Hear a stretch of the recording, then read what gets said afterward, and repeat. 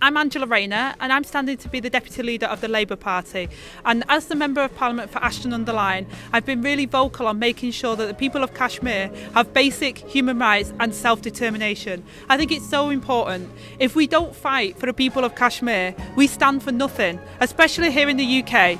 We always talk about our foreign policy. We have an absolute obligation to ensure the children of Kashmir are looked after and have safety in their own homes, and that the people of Kashmir have self-determination.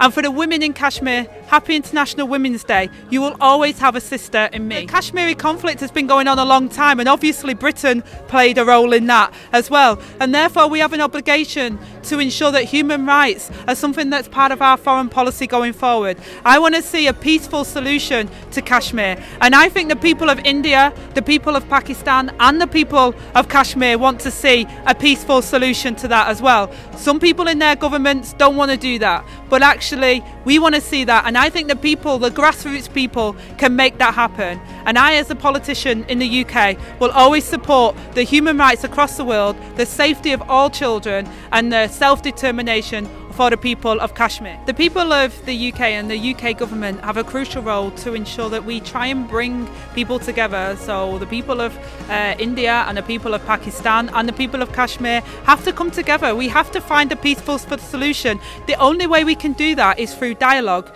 So we should support dialogue. We should dial down the temperature, not increase the temperature, so the people of Kashmir do get that self-determination and are able to deliver basic human rights, so that children feel safe in their own area, and that people of Kashmir can be proud of Kashmir and feel safe in their own homes. That's what I want for Kashmir, and we can do that through dialogue. And I urge all of the governments to come together to ensure that people in Kashmir do get that support, and that we can end the violence and end the human rights abuses in Kashmir, and ensure that they have that self-determination and that peaceful future that they deserve. The only way that we can ensure that human rights are across the whole of the world and ensure that we have great support for people in the United Kingdom is by having a Labour government.